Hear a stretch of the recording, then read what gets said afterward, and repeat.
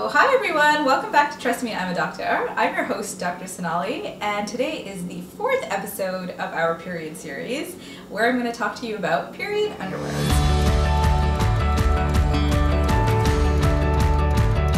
So I get a lot of questions in my office about this new product. I think it's probably one of the newest products we have on the market to deal with our periods.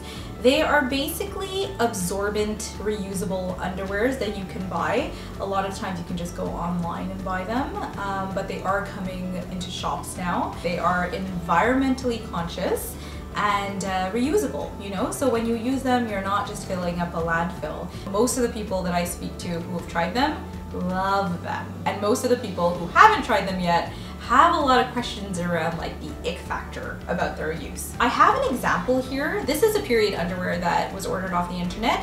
It isn't exactly the one I wanted to show you today. The ones that are newer are basically made out of fabric and really thin. One person that I spoke to who's tried it kind of, compares it to wearing a bikini bottom. The cost of each pair is approximately $50. That might sound a little bit, on the pricier end of things, but when you do the math of how much it costs to buy pads and tampons for each flow, these things pay for themselves. They come in different sizes, of course, and in different absorbency levels. So, if the period is a light flow day, then you might want to get the ones for the lighter flow, or like the bikini cut.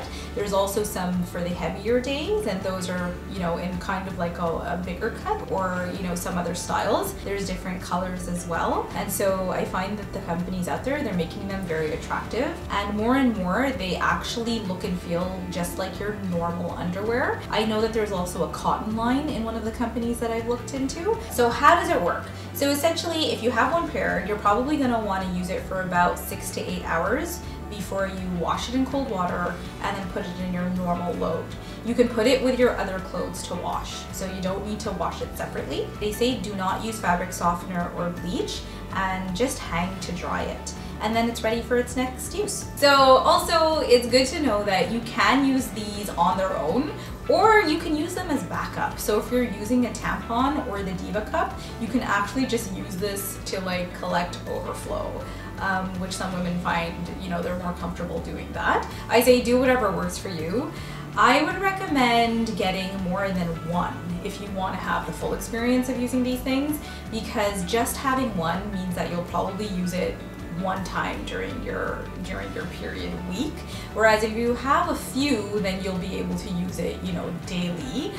So it's a bit of an investment, but I definitely think it's worth it. And what I really like about it is, again, for travel. Not everybody has regular periods, not everybody knows when it's going to come, so you don't want to be caught off guard in a place where you might not be getting the products that you're used to. So having, period underwear tucked into your luggage is something that's super easy to travel with.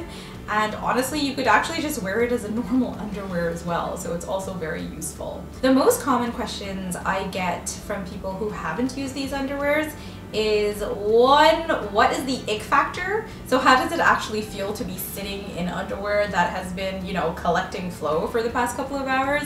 And two, does it smell weird? The answer to the first question is it weird? Does it feel weird? Absolutely not. Actually, when the underwear is still in its absorbency phase, you don't feel a thing. It actually just pulls all the liquid away. And the second question, which is, does it smell? No, it doesn't. Again, same thing as wearing a pad. It just kind of feels normal. You just go about your regular day, and after 6 to 8 hours, you probably want to change into something else. But really, it doesn't feel like you're sitting in a wet puddle all day, and there's absolutely no smell. So if you're interested in trying one of these things, I say go for it. A lot of these companies sell their things online. So thank you for soaking up all that information. I hope you learned something today, and I hope it was helpful. If you liked what you saw, please subscribe, and I'll see you next month for another episode of Trust Me, I'm a Doctor. Take care.